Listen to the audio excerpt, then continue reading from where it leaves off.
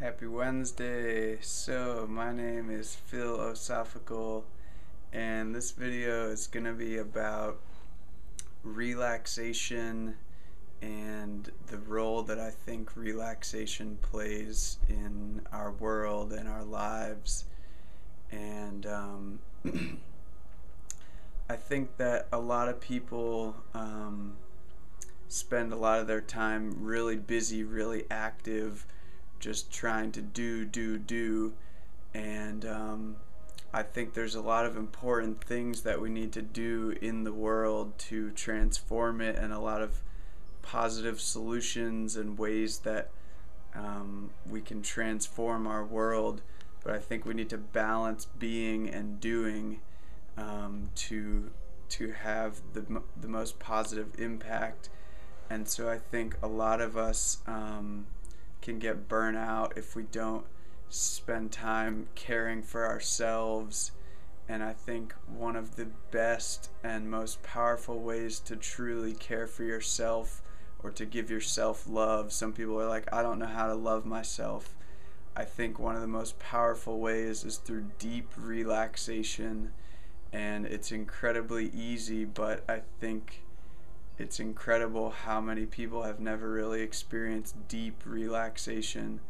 And so a really easy way to do this is just to exercise pretty intensely for maybe 30 minutes. Just whatever form of exercise you choose. Go for a run, do yoga, just run on a treadmill, do anything intense exercise for like 30 minutes or more.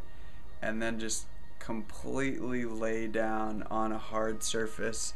I like to lay on my yoga mat there, but just completely sprawl out in what they call shavasana in yoga, which is just like corpse pose, and just completely feel yourself melting into the ground as if it's an ocean, and let all your muscles relax. I'm gonna post some links to some music that is really relaxing. I also made this progressive relaxation meditation video that you can watch, where you just, one muscle at a time, you just relax it. But I think if more of us figured out these ways to just deeply relax, then we would have so much more energy, and we would be able to do more things to actually help others. Because it's like, if you are fully content with yourself and you love yourself, then you are actually able to love others, and you're actually able to have a more positive impact on the world if you are content within yourself.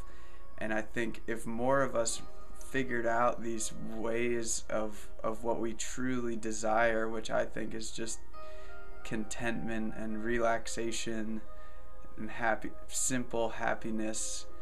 I like to say simplicity is symmetry for living blissfully.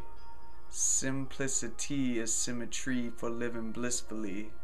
So I don't want to sound like some lovey-dovey self-help thing, because I think people can get confused by what those messages are.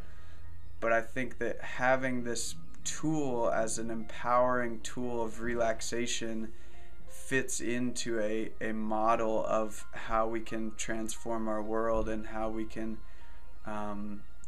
do all of these like permaculture solutions and things like that. It's like we need to have a holistic model where we also know how to care for ourselves.